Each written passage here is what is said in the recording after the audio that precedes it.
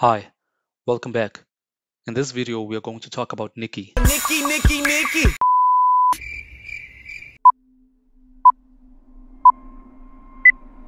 Throughout recorded time, and probably since the end of the Neolithic age, there have been three kinds of people in the world: the high, the middle, and the low.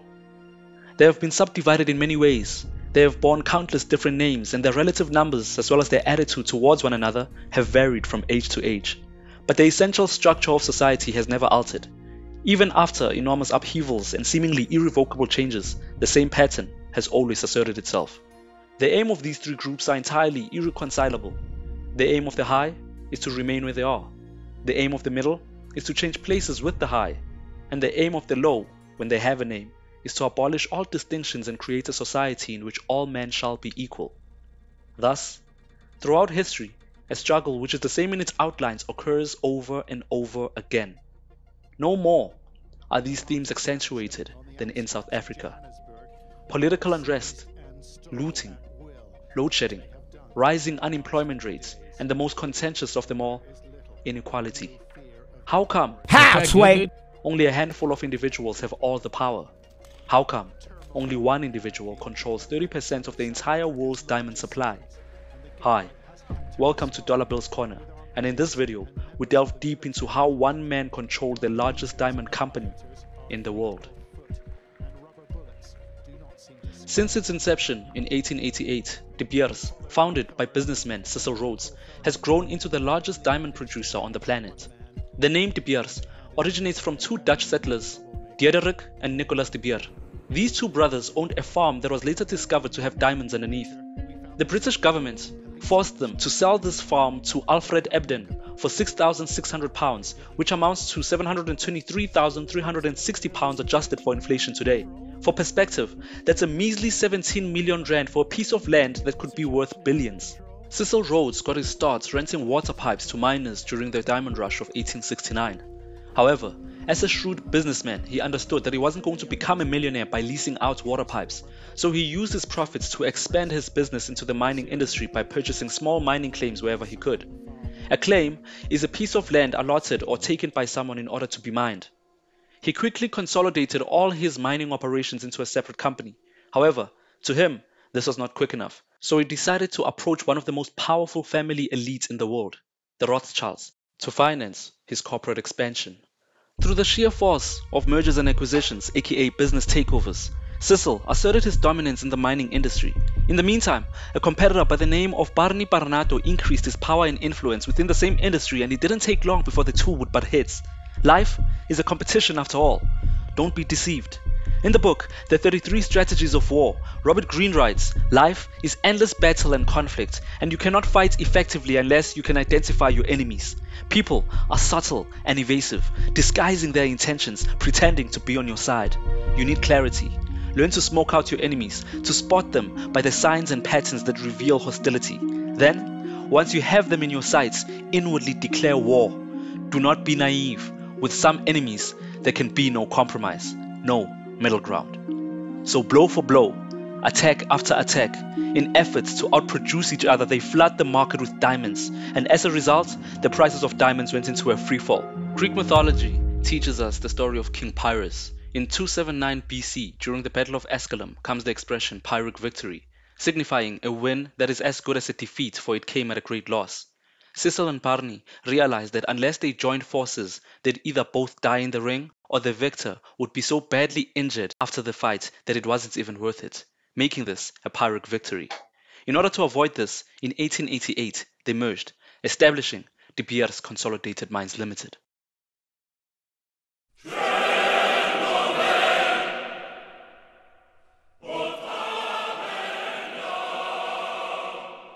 In 1902, Cecil Rhodes passes away, and a mysterious figure is appointed as a local agent for the powerful London syndicate.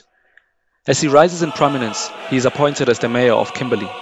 And in 1917, Johannesburg, South Africa, at the tender age of 37, after building up a war chest of money, networks, and influence, he founds Anglo-American.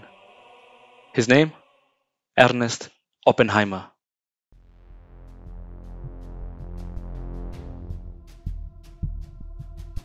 Anglo-American was primarily a gold mining company.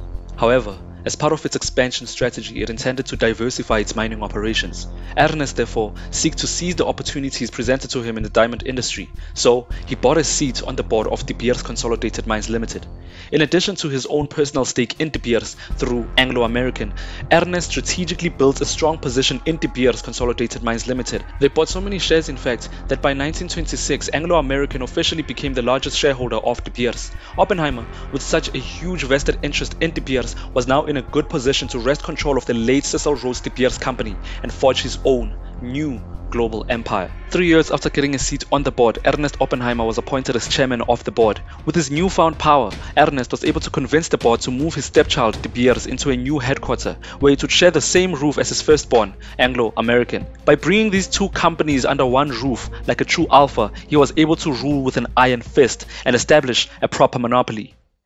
If you're a founder or entrepreneur, what you want to aim for is monopoly. You want to aim to build a company that is one of a kind and that it's so far differentiated from the competition that it's not even competing.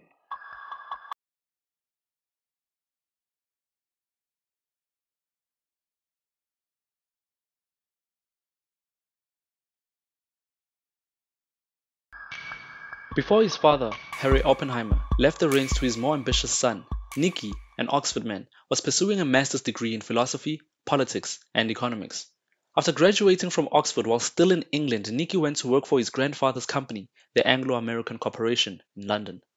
On paper, he was the personal assistant to his father, but behind the scenes, he was being groomed to one day take over the Oppenheimer empire.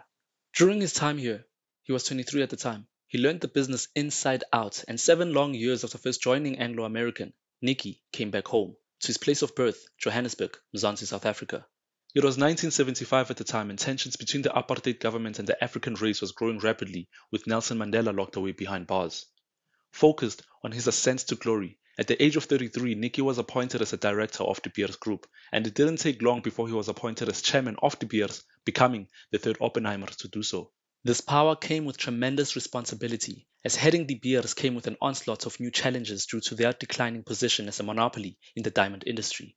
To strengthen De Beers' position against Australia's and Russia's arrival in the diamond market, Nicky expanded De Beers into the retail industry and even partnered with heavyweights like LVMH, the largest luxury conglomerate in the world. Under his leadership, De Beers went on to accomplish lofty feats such as the discovery of the Millennium Star Diamond, the launch of De Beers Diamond Jewelers, opening their first mine outside Africa, and launching Forevermark. As we all know, diamonds are forever. However, all good things come to an end, and the Oppenheimer control came to an end in 2011 when Nicky Oppenheimer sold the family's remaining stake in De Beers to Anglo-America. Thus, in 2012, De Beers consolidated into Anglo-America while Nicky retired to focus on his philanthropic endeavors instead. Today, Nicky Oppenheimer is worth a cool $8.4 billion, making him the third richest man in Africa.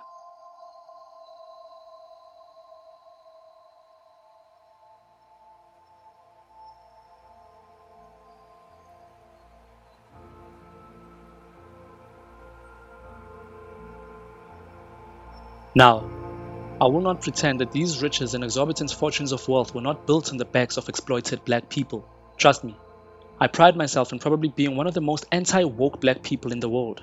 However, during the writing of this chapter, I was reminded of a passage in Nelson Mandela's autobiography Long Walk to Freedom, in which he describes conditions in the mines succinctly as follows. Miners had a mystique. To be a miner meant to be strong and daring, the ideal of manhood. Much later, I realized that it was the exaggerated tales that caused so many young men to run away to work in the mines of Johannesburg, where they often lost their health and often their lives. In those days, working in the mines was almost as much of a rite of passage as circumcision school, a myth that helped the mine owners more than it helped my people. It was these kind of melancholic scenes that resonated with a part of me that is somewhat woke or pro-black. Tata Madiba himself, a former miner, further described life as a mine worker as being brutal, underpaid and exhausting. In this autobiography, I learned that the costs of mining were so high that the only way that these mines could make a profit was by exploiting black people. In my videos, I do not wish to discredit the people I document, neither do I want to express ill-informed, baseless accusations of how this person oppressed this person or took advantage of that person. However, Exalni, At Garni, neglect the fact that my people were killed, exploited, and taken advantage of as part of the reason as to why some of the individuals I cover became successful.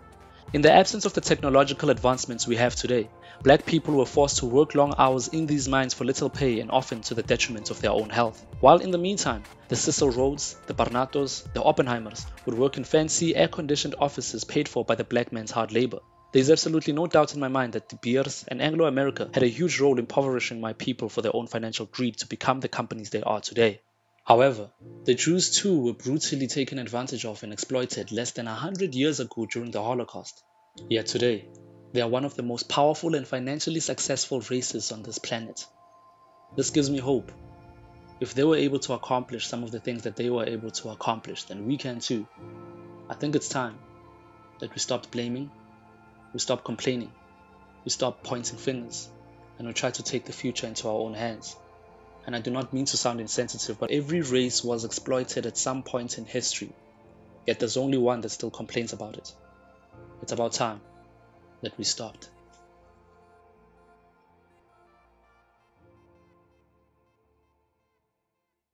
With Bruce Cleaver at the helm of De Beers and Duncan Wanblad appointed as the new CEO of Anglo-American, it is doubtful that Jonathan Oppenheimer, Nicky's heir, like his father, grandfather, and great-grandfather before that, will continue the family tradition and reign supreme in Anglo-American and De Beers. It is a well-known fact that family fortunes typically disintegrate every 3 generations.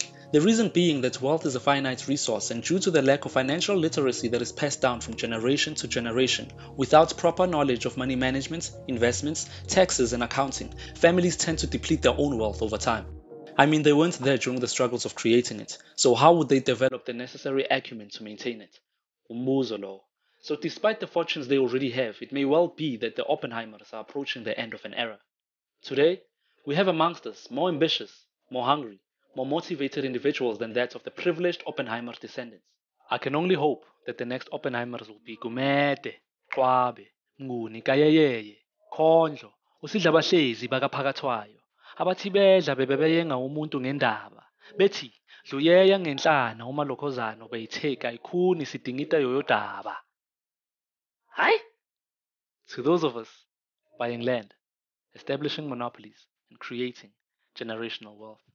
To us, I say, greatness is coming. Peace.